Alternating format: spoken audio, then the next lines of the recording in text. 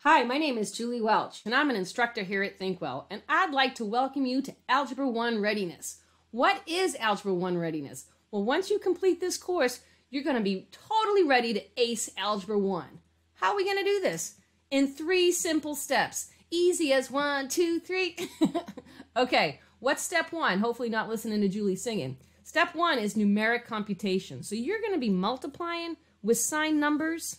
What are signed numbers, Julie? Well, they're just positive and negative. So look at that. You're going to be raising number to an exponent, also known as a power. You're going to be dividing and multiplying with fractions, otherwise known as rational numbers. Well, what's step 2? Step 2 is all about simplifying expressions and solving equations, which is the foundation of algebra. So you're going to be taking an expression like this and distributing and combining like terms. You're going to be taking an equation like this and solving for x, finding what that magical value for x is. So you're going to find out that the variable in algebra always wants to be by itself. Okay, then look, you're halfway through, over halfway through.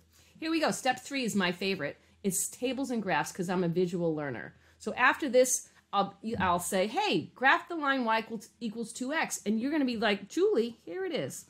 Bam and bam.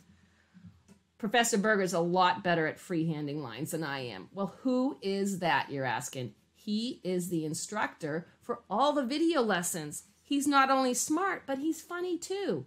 So as he's doing the video lessons, you follow along with the notes.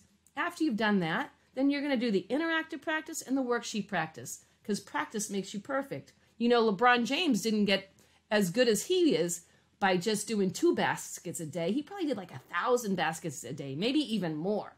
Well, maybe one week you're like, I don't have time.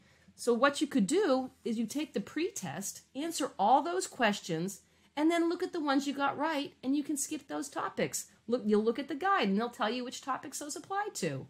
Isn't that pretty cool? We also have another lifeline for you. So if you're struggling in a section and you're like, oh my gosh, I need some more help, then you can do the reteaching. Step 4. Sometimes we need an extra step. So if you need help with rational numbers a little more, we've got reteaching for rational numbers. Wow! What other lifeline do you have? You have email at support@thinkwell.com, and you have myself if you sign up for office hours. So I really hope to see you later, alligator, and have a great Algebra 1 readiness experience.